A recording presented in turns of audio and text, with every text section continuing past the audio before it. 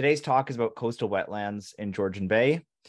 I'm going to be covering a few different topics. It's always hard when I consider a presentation because if you know me or have been in the field with me, I can talk for a very, very long time about a large variety of topics. So kind of channeling that into one shorter presentation can be challenging sometimes, but I think I've maybe done an okay job of that. So I'll be talking about some of the different types of wetlands that we have in Georgian Bay, and then some of the species as well that utilize them, as well as the importance of them. And this coastal wetland is what we're going to learn is an open water marsh. And you can see a variety of different aquatic plants in there, which I'll talk about a little bit later. So what is a coastal wetland? And when I was putting this presentation together, I knew what I considered a coastal wetland. I knew what kind of made sense as a coastal wetland, but in looking around, there isn't exactly a clear definition. So as a certified wetland evaluator, I tend to default to the Ontario Wetland Evaluation System for any questions relating to wetlands, because that's the system that we use to designate provincially significant wetlands. So it seems like the most functional tool to be able to answer some of these questions. So what I decided on was a coastal wetland, or what this talk is going to be on, is a coastal wetland is an area with water tolerant plant species that is adjacent or near to a coast. So it doesn't necessarily need to be right on the coast. When we're talking about wetlands, often they're complex together. So they're hydrologically connected. So I'm considering some of the hydrologically connected wetlands to also be somewhat coastal wetlands. Obviously, if you get like 2 kilometers interior, it's probably no longer a coastal wetland. So things that are relatively near the coast, probably within 500 meters or 750 meters around there. They can be complex together. You're going to get different types of wetlands. Let me know if you can't see my drawings. And I have to remember how to make it thick. Okay, so back here, you'll see what is more meadow marsh. You'll see the upland forest above it. You'll see something like an emergent marsh closer here. So there's a lot of variety, a lot of different types of wetlands that can kind of be complex together. But so we kind of consider all of those as what a coastal wetland would be.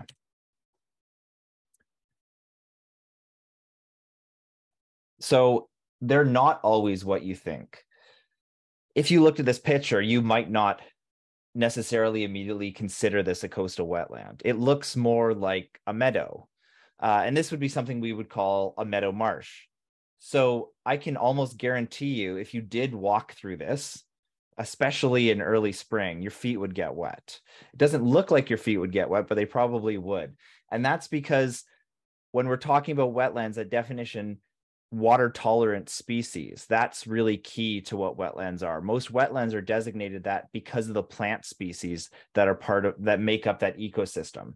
So it's not just, it doesn't necessarily remain wet all year. Sometimes, we've seen marshes where they dry out depending on what the summer's looking like. If we have a really hot summer, sometimes those meadow marshes will dry out. So something like this may not be wet all year, but it's going to be wet for a majority of the year, and it's going to be highlighted by a number of water tolerant species.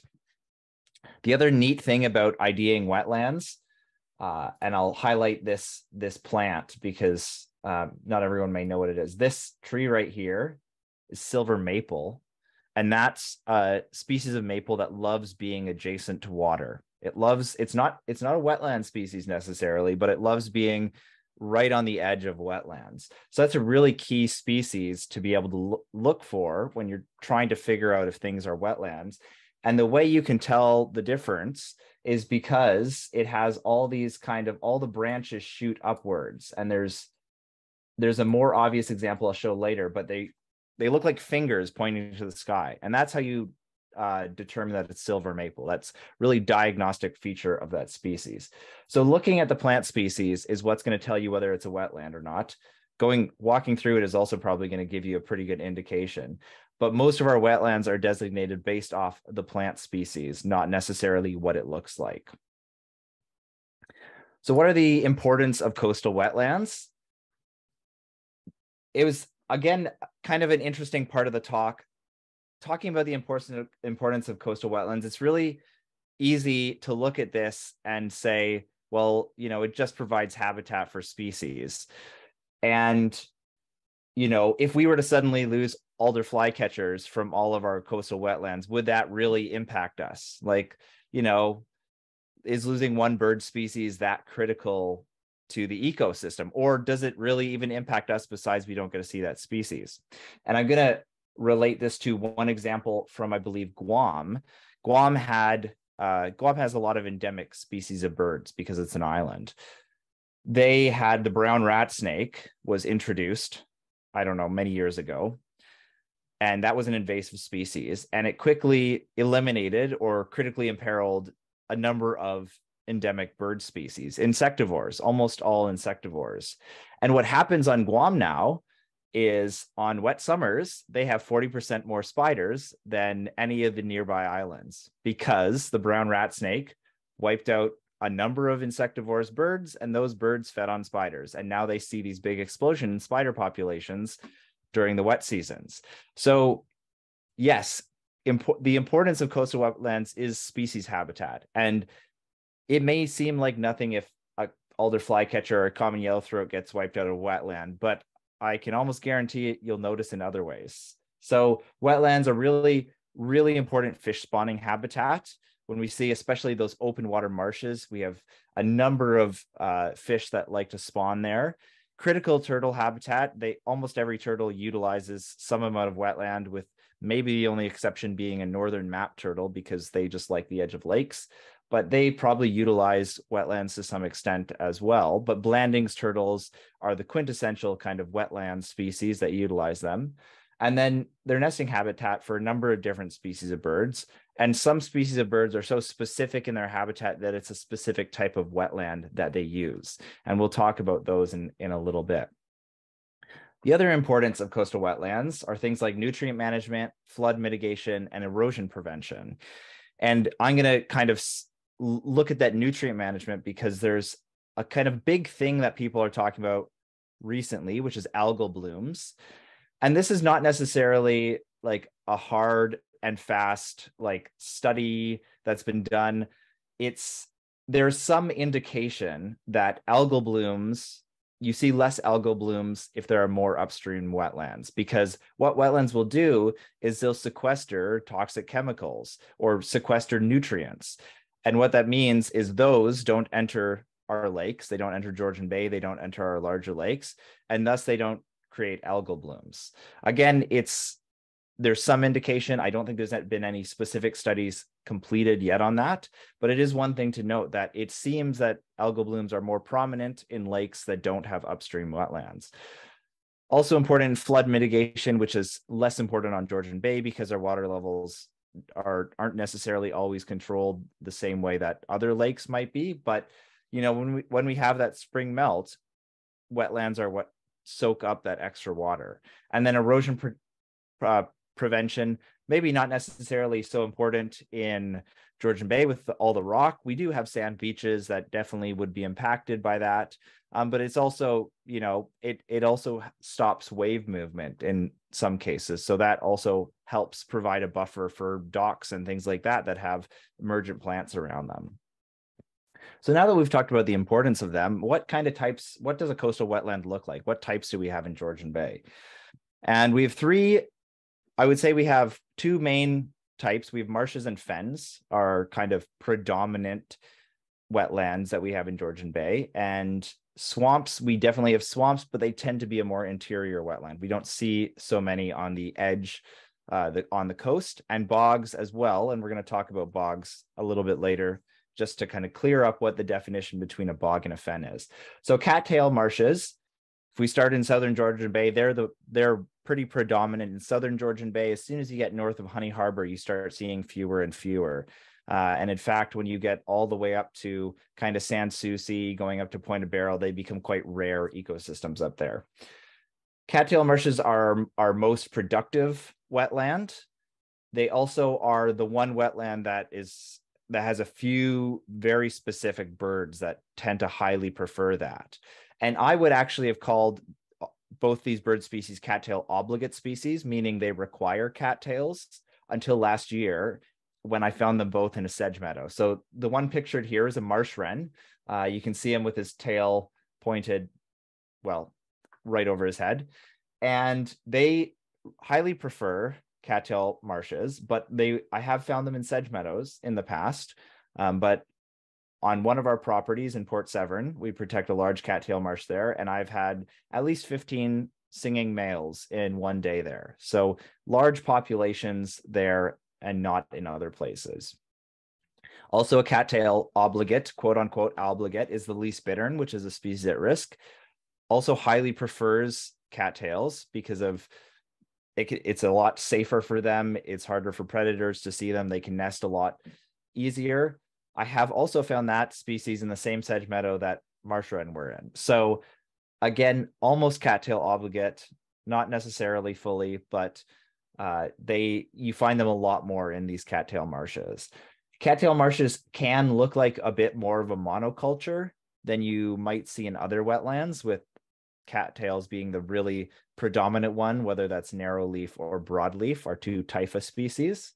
But you will also see things like common bladderwort in here, a number of other wetland plants kind of in between the cattails. You just have to get it a bit wet and dirty to find these species and walk through the marsh, which is not always the easiest thing to do. I would say it's not always the most fun thing to do, but I really enjoy it.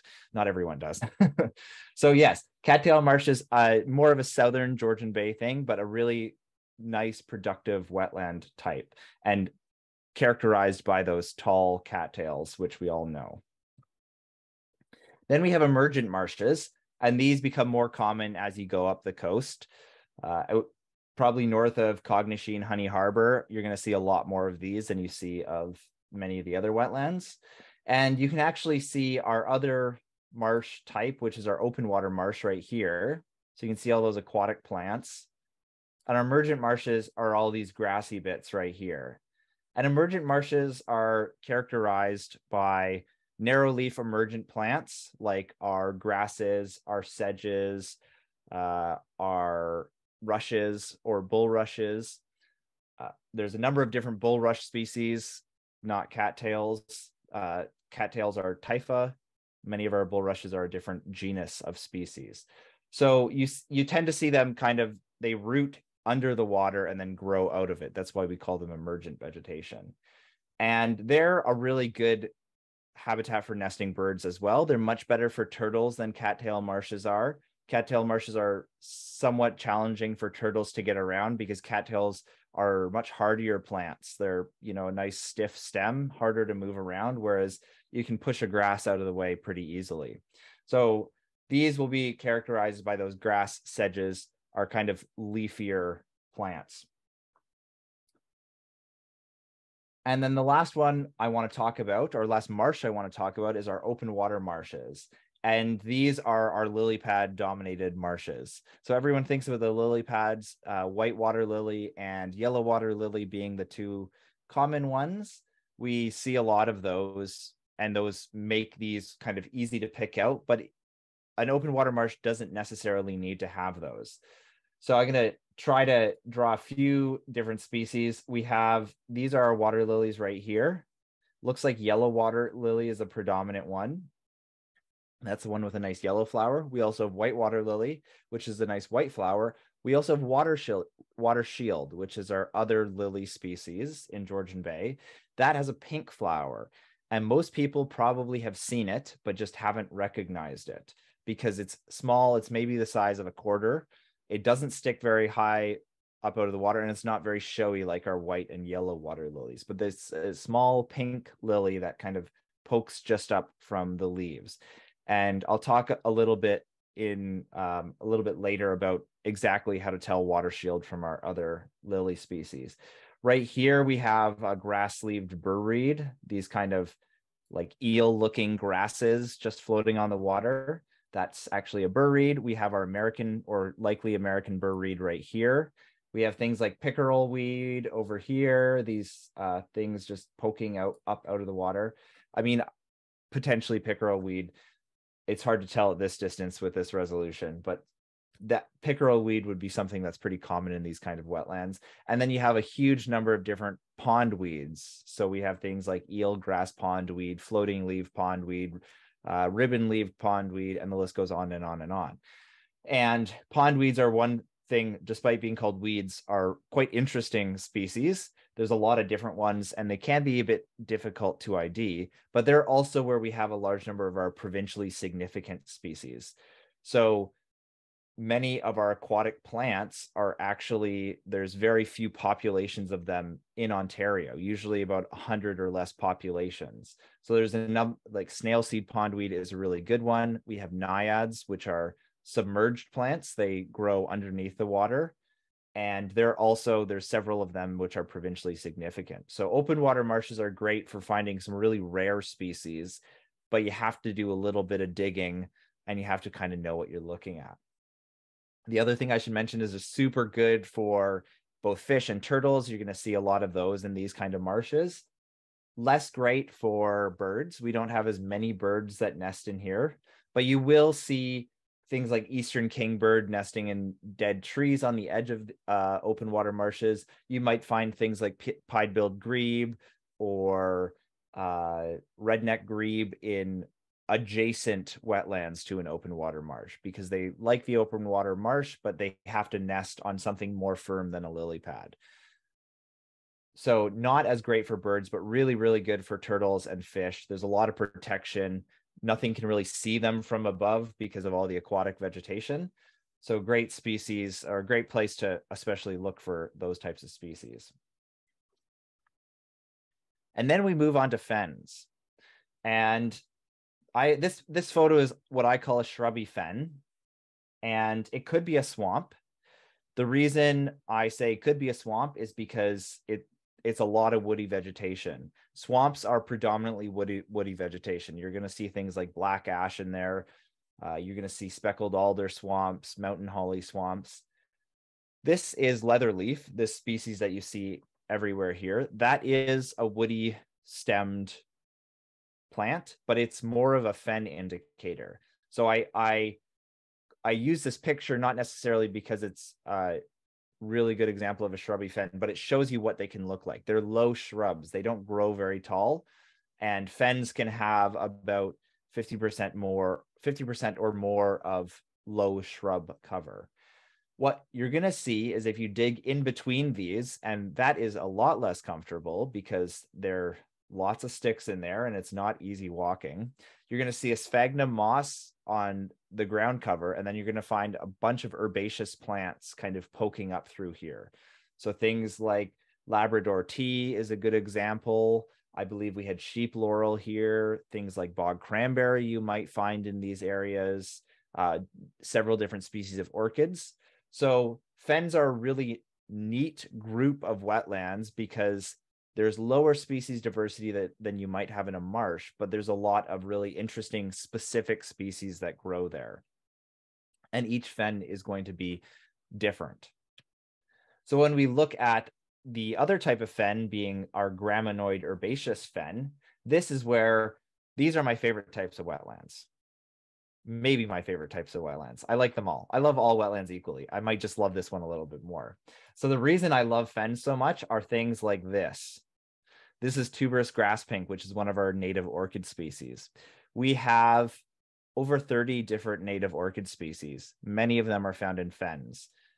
So they're a little bit more difficult to traverse because you can see the sphagnum mat underneath. And in our fens, a sphagnum mat is not necessarily a solid mat of moss. They're the places where if you step on it, you can feel the whole mat move with you. So there's a little bit of buoyancy there because often it's a floating mat on top of water. So sometimes a little bit more difficult to access, but a lot of really unique plants in there. We also have tawny cotton grasses are these white tufts, and they're going to puff into more of a cotton ball a little bit later in the year. Then we have our marsh/Virginia chain fern. They look very, very similar. We have things like leatherleaf, which is this, all of these tiny, tiny shrubs in here. And then also on this fen, we had white fringed orchid, which is another species of orchid. You can have things like dragon's tongue orchid. You can have, this is creeping snowberry right down here. So a good variety of species and really unique species. You're not going to find many of these species too many other places. The other neat thing about fens is often that's where our carnivorous plants live. So our sundews are very common fen species, our pitcher plants. So there's some really neat interactions with the carnivorous plants in our fens. And one interesting thing that they found in Algonquin, in some of the fens in Algonquin, is they actually had pitcher plants, I believe, eating salamanders. So salamanders would get trapped in there and also digested. So it's not just flies and insects. Sometimes other things get in there as well. And we call them graminoid or herbaceous because it's going to depend on what is the dominant species. So graminoid are going to be our grass species, whereas herbaceous are kind of more showy flowering plants. And then the last type of wetland that I want to talk about in our types of wetland is a Virginia chain fern bog. And you'll notice bog is in quotes. And this is because bog/fen is a bit of a contentious debate sometimes. I follow the Ontario Wetland Evaluation System because, like I said, that's how we designate our provincially significant wetlands. Fens look like bogs. In this last slide, this looks like a boggy thing. This looks, that sphagnum moss on the underside looks very much like what you might see in a bog. They're very similar. The difference, there's a few differences though. So first of all is our plant species. Bogs have indicator species, fens have indicator species. There are certain species that are only seen in fens that aren't seen in bogs.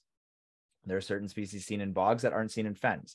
So if you have the list, which I do, and which is most likely available online if you really are interested, you can do some plant ID and say, okay, this is a fen because that's a fen species.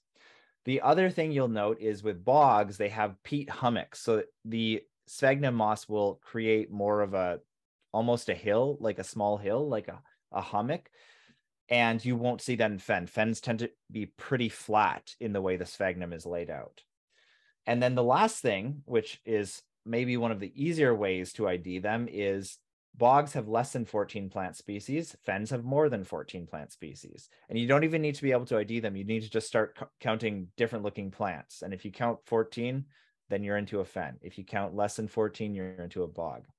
So this is a Virginia chain fern bog dominated by that Virginia chain fern, but we saw these ferns here. It's way thicker than that. It's basically all you're walking through is fern with a few plants kind of spotted through here. This one is actually a Virginia chain fern fen because we found white fringed orchid here, and white fringed orchid is a fen species. It's only found in fens. So bit of a tricky kind of distinction. But I would say the large majority, probably 95% of our bog/fens in at least Muskoka Parry Sound are going to be fens. They're not going to be bogs. Bogs are much more of a boreal thing. They're a lot further north. So those are our most common types of wetlands. Obviously, there are a few other ones, but you're going to see them much less regularly in Georgian Bay. So originally, I wanted to talk about common coastal wetland species. But I started doing that and I didn't like it and decided I wanted to do notable coastal wetland species because I wanted to talk about some really distinctive species that when you see it in the bush, you might think, wow, that's a neat species.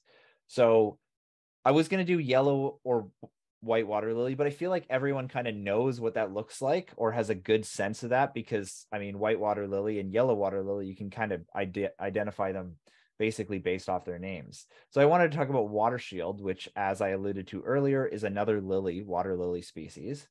And the way you tell water shield from the other lilies is the shape of this leaf. So you'll see this is a very oval leaf, and it doesn't have a chunk cut out of it. White and yellow water lily have that little indent, the divot. Water shield is a wholly oval leaf. So this one is probably going to be more common than either white or yellow water lily. It's just going to get overlooked because you're going to see a bunch of floating water lilies and think, oh, it's whatever color I'm seeing. but actually this one sneaks in there very frequently, and it's called water shield, and it blooms in about June, and it's got a very short blooming window with that little pink lily. But if you're paddling, definitely look for that. If you're in an area where there's tons of water shield, you're going to be able to pull that out fairly easy for a short bit of the year. And once you see the flower, you're going to start noticing it a lot more often, because it is fairly distinctive. It's just smaller and less showy than our other lilies. Our next species I want to talk about is woolgrass. This is a common wetland species. You're going to see this kind of everywhere in a huge variety of different wetlands. You're also going to see the occasional wetland where this is the dominant species, where you're going to see way more of this than anything else. This is an early seed head for the species. These seed heads will puff out a bit more as the year progresses, and the seed head overall will droop a little bit kind of at the final stage. So it's going to puff out a bit more and then droop. And it's got a fairly long stem. They can grow probably about a meter, at least half a meter to a meter tall. So they're a decently sized plant. And that drooping stem in August is going to be super diagnostic, and you're probably going to see it everywhere this summer on Georgian Bay. And it's called woolgrass or Scirpus cyperinus. Pardon my Latin pronunciation. I don't know Latin. Next one is Canada mint. Neat thing about mints is there's two ways to be able to identify whether it's a mint. One is ripping a leaf and crushing it, and it'll smell like mint. The other is the stem is triangular or rectangular square. It's got four sides. And so if you just roll it in your hand, you'll be able to tell if it's a mint species pretty quickly. Canada mint, it blooms late. You see these whorls of purple flowers going up the stem. Quite a gorgeous sight when you get a large amount of it blooming in one area. It turns the whole wetland kind of purple. And honestly, I don't know why we would make a mint flavor out of anything except for this plant. It has the best mint smell out of any mint I've ever smelled in my life. It's absolutely amazing, and highly recommend finding this plant. You can find it on the lakeshore right by your cottage, and taking a sniff, crushing a leaf and smelling it, because it's an absolutely astounding smell. My favorite mint. Maybe I shouldn't talk it up too much because you might just think it smells like a mint, but I think it smells really good. And then we have smooth saw sedge, which is not exactly a sedge. Our sedge species look kind of like grasses. I could do a whole nother webinar on sedge species. They have a triangular stem, whereas smooth saw sedge is more of a rush species. It's going to have a circular stem. And the reason I bring this one up is it's not overly common outside of Georgian Bay. This is a real neat species in that it's quite Georgian Bay specific. There's a lot of it in Georgian Bay, but the further you move from Georgian Bay, the less you're going to see it, at least in the immediate vicinity. I haven't really botanized too much in Tobermory. Maybe it shows up on the Bruce, but it's really common in Georgian Bay. And if you move inland Muskoka, Parry Sound, it becomes less common. And it's got this really russet color. You can see the russet colored seed heads. And probably about August, middle of August, you're going to see this brownish russet color on huge patches of rushes, which is a pretty quick, easy way to be able to identify it. It looks somewhat similar to something like Canada rush, but the color is really diagnostic for the species. And then, oops, sorry, skipped one. And I skipped the better one. This is white fringed orchid. This is really quite common in Georgian Bay, if you know where to look. This is a fen indicator species, so we see it on fens all the time. It blooms in about late July, mid to late July. Absolutely stunning. If you get a seed head, this is probably the most numerous flowers I've seen on a single plant, this photo that I took here, because I took it because of how many flowers there were. But there are often 20 to 30 flowers on a single stem. And you're going to see a number of them kind of dotting around the wetland. Absolutely gorgeous plant. Often when you find this, you'll find a different species of orchid there too. So things like rose pogonia, the tuberous grass pink we saw earlier, dragon's tongue orchid. Lots of different orchids can be found with this one. And it's pretty diagnostic in that the white coloring there's not a lot of other orchids that have this white coloration, this pure of a white coloration. And this is a little bit later, so you can see some of the flower heads are actually starting to die back a little bit. I unfortunately found it near the end of its growing season. And you can actually find these, you can find them on coastal wetlands, you can find them on interior wetlands. One of my favorite things to hunt for, because often when you find this, you're going to find something else equally cool. And then the last kind of notable species we have is three-square bulrush. This group of bulrushes is the Schoenoplectus genus. There's a number of them. There's hard stem, there's soft stem, three-square, and a few other ones. This one is really easy to identify. Three-square is triangular stem. So you can kind of see between the photos, it's got a very obviously triangular stem, very small seed head, probably 2/3 up the plant. But the triangular stem is really key to identifying this species, because it's the only bulrush that I know of that has that triangular stem. And it's quite common in Georgian Bay. So hopefully if you remember one species, or if you remember two species, hopefully you remember a species of orchid, first of all, because those are super cool. But this one it's a bulrush that's probably growing pretty close to your dock. And if you just roll it in your hand, you'll be able to identify it right away. And that's three-square bulrush. And then kind of to close out my talk, I wanted to talk about something a bit unique to Georgian Bay. So there's the Atlantic coastal plain flora. We have, I believe there's something like 60 some species in Georgian Bay, or in this disjunct population, which includes Parry Sound, some of Muskoka, and Georgian Bay. And it's called the Atlantic coastal plain because they're also found in Nova Scotia. And those are like the two populations. We have the populations in Georgian Bay and a little bit interior into Muskoka, and then Nova Scotia, and like nothing in between.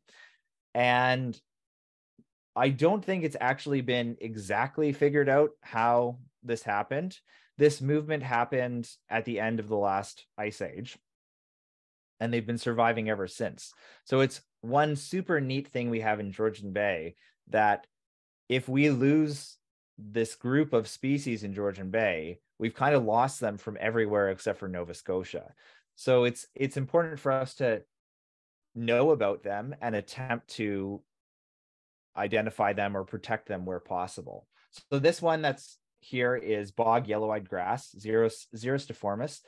Huge number of different wetlands it'll grow in. I most often see it in fens, but you will see it, like I saw it right next to someone's cottage, like right close to one of their planted gardens. And I'm like, I don't know why this is here, but it is. And you should probably like keep this here, because it's not found. This is the only place it's found from here until Nova Scotia.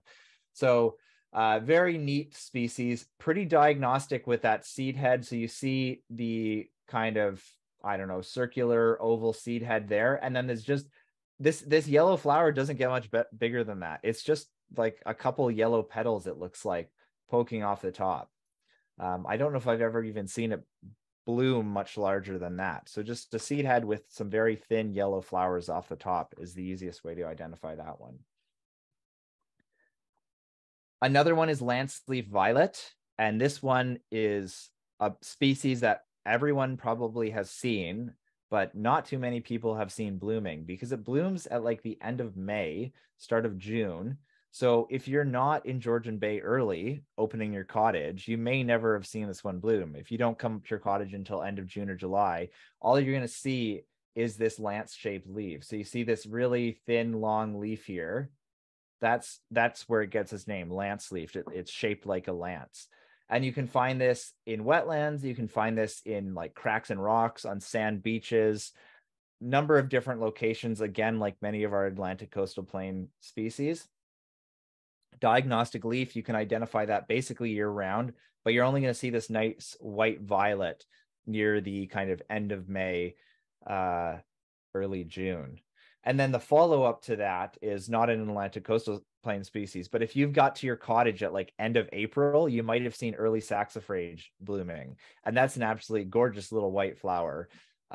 but I've only ever seen that blooming once because we only got up that early to our cottage once. And it's literally like the snow comes off Georgian Bay and it starts blooming. Another species is spoonleaf sundew. This is one of our carnivorous plants. And this one, you can kind of see it in the background. I'm sure everyone's seen their sundews. It's this spoon or round shaped leaf with these little hairy bristles with like globules of, it looks like almost sap on the ends of them. And what happens is the insects will fly into that. It tracks the insects, they'll fly in, they'll get stuck and then digested by the sundew. So we have two different leaves or two different sundews. We have spoon-leaved and round-leaved sundew. This is spoon-leaved because you can see this one's a little bit more oval. These leaves are a bit more oval here. Whereas spoon leaves are going to be really, or round leaves are going to be really, really round shaped leaves. There are also a hybrid between the two species, but I would just focus on the shape of the leaf to be able to identify them. So you're looking at oval versus round. Spoon leaf, like, you know, a spoon, an oval spoon, round leaf, like a circle. And then the neat thing about these is this flower that's growing up on all of these, it grows on a really tall stalk. And the reason for that is if you eat your pollinators, you don't pollinate. So this flower blooms on a stalk, and what happens is the pollinators will come way above the leaves, pollinate, collect the pollen, and move around and pollinate the flowers, and they don't actually get trapped by the sundew leaves, which are much lower to the ground. So it's a unique adaptation because eating your pollinators is a very bad way of getting pollinated. Oops. And the last one I want to talk about is Virginia marsh St. John's wort. And I know you're probably super confused by all the species I've just dropped on you. And I just thought I would end with the most confusing one because why not? We have two marsh St. John's wort. We have Virginia marsh St. John's wort and Fraser's marsh St. John's wort. Basically, they both look like this nice little pink flower that blooms around the end of July. They're often the plants, they'll turn like a dark red. The leaves will turn dark red as it ages going into August. And the way to tell the difference is to get out a ruler and measure the size of the petals. So I would just call these, and I do call these most of the time, just marsh St. John's wort because they're very hard to ID. You can also measure the style, which is this part of the flower right in here. And they have different length styles and they have different length petals. But you can also just call them marsh St. John's wort. And it's different than our other St. John's wort because it has a nice pink flower. Most of our other St. John's worts have nice yellow flowers. So they are actually in a different genus because of that. They're closely related, but this is the Triadenum, whereas all our other St. John's worts are Hypericum, the yellow flowered ones. So that's kind of a brief overview of some notable species. Hopefully you'll have at least picked up a couple of those that you'll be able to take and see this summer. And I would now open it up for any questions that people might have about coastal wetlands in general. And you can see our nice white water lilies in this photo, actually, all the floating white flowers. Thanks so much, Aaron. That was an excellent presentation. Yeah, if anyone has any questions, please go ahead and type them in the chat and I will read those out. Okay, we've got one here from Janet. Can humans do harm by walking through fens and bogs? Yeah, that's a good question. And my answer to that would be watch where you step. I think the thing with fens and bogs is they're super understudied in Georgian Bay. We actually really have not a clue where our orchids bloom. We have this general idea that fens are great for orchids, but the actual distribution of where the orchids are showing up is just pretty much unknown. Like I can tell you where I found specific orchids, but I'm positive there's several other locations where you'd be able to find them.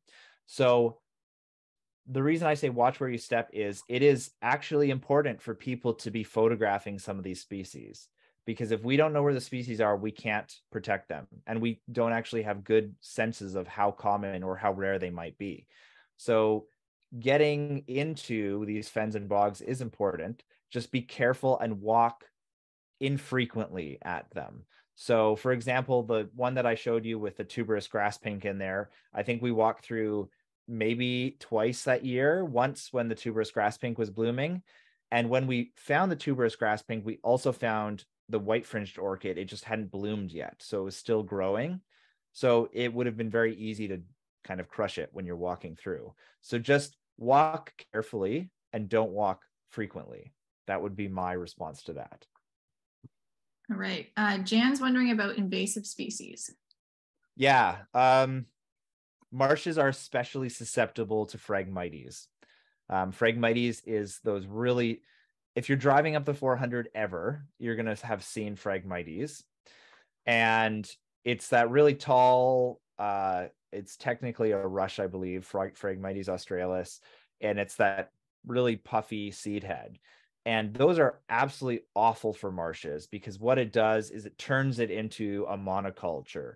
So if you thought that bulrushes created or cattails created a monoculture, Phragmites is like 10 times worse. And it'll choke out things like cattails. And our native species haven't really adapted to using Phragmites yet. So basically it chokes out a bunch of native species that no longer can survive there. That would be the main one. Purple loosestrife is making a comeback this year, or has been in the last couple of years. It's not as bad as Phragmites because it doesn't grow in quite the dense stands that Phragmites does. It's still not great to have, but Phragmites is by far the worst one. So if you see Phragmites, reporting it to us or Georgian Bay Forever or a group that deals with Phragmites in your area is really important. All right, thanks. Natalie's wondering, what do you call the little watery areas in the woods? I would think they were bogs, but they have moss that are underwater when wet. Yeah, those are called vernal pools. And those are really, really good frog spawning areas. If you can ever get to a vernal pool in April, I can guarantee you'll be almost deaf after about 5 minutes, because that's where our wood frogs spawn. Some of our spring peepers spawn in there. Number of different frog species use those, and they're called vernal pools because they're temporary bodies of water that dry up quite quickly in many cases.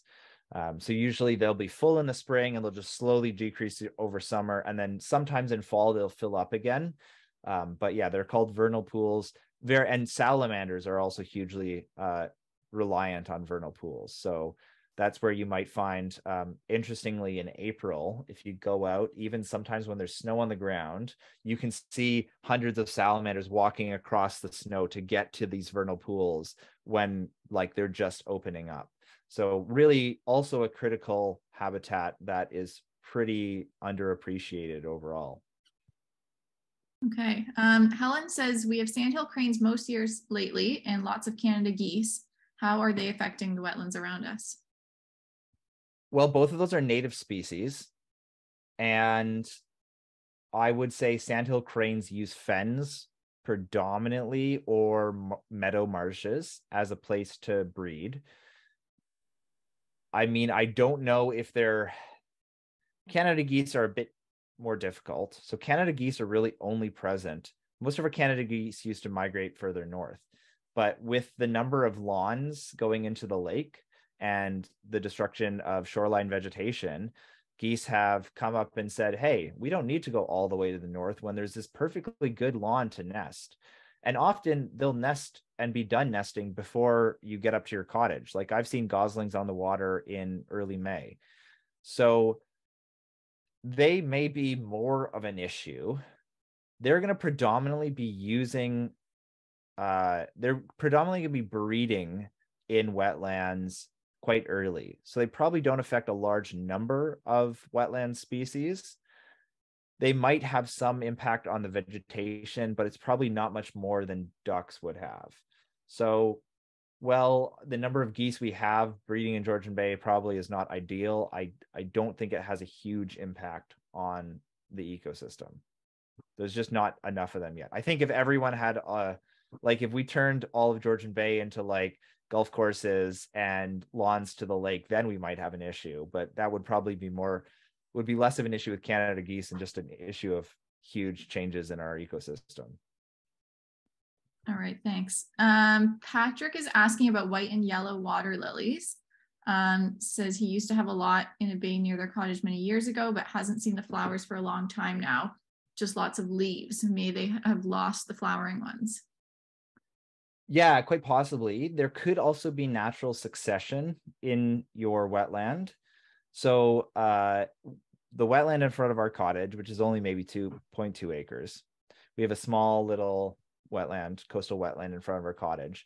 And it used to be a sandbar for many, many years. And then it wasn't a sandbar, and Sweet Gale moved in. And when Sweet Gale moved in, so did Blanding's turtles, interestingly enough. And that came with a change in the water level. And then now that the water level has been decreasing, bulrushes like Typha, which we're up in Go Home Lake, so Typha bulrushes are very odd that far north. And they moved in right at the height of our water level, and they've slowly been growing into the wetland. So it also could just be a natural succession. The thing that I didn't really get to or have enough time to talk about is we don't really understand how our coastal wetlands change in Georgian Bay. We don't know what a succession looks like. We don't necessarily know if water levels are just like there's a natural succession like bulrushes, Sweet Gale, pondweeds, and then it reverses and then it just keeps cycling through that, or if there's constantly different species that are popping up.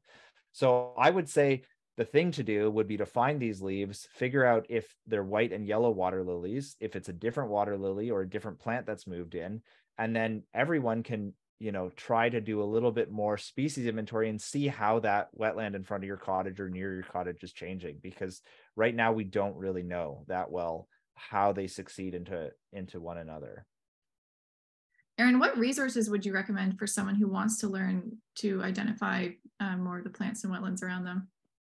Yeah, iNaturalist. iNaturalist is a citizen science tool where you take a photo, it'll give you a recommendation, and you can post it online, and then people like me will come and correct you, or the identification might get it right, or you might get it right. But that's the best tool to start, because you can start that with zero plant identification skills whatsoever. You can take a photo of those lily leaves, you can post it on iNaturalist, and someone will come and tell you what it is. And it will quite possibly be me if it's in Georgian Bay. And then from that, you can build a species list and build your own identification skills, right? Like if you photograph this lily 3 or 4 different times, and each time I'm saying it's white water lily, you might start cluing into exactly like what shape is making it white water lily or things like that. And you can also ask questions. So if someone identifies it as X plant, you can say, hey, how did you do that? Could you like talk me through your identification? And oftentimes people will give you a couple quick tips on how they got to that identification. All right, awesome, thanks. Claudia's asking, what are your thoughts on cottagers planting gardens of flowers which are not Indigenous? I've got a lot of thoughts on that.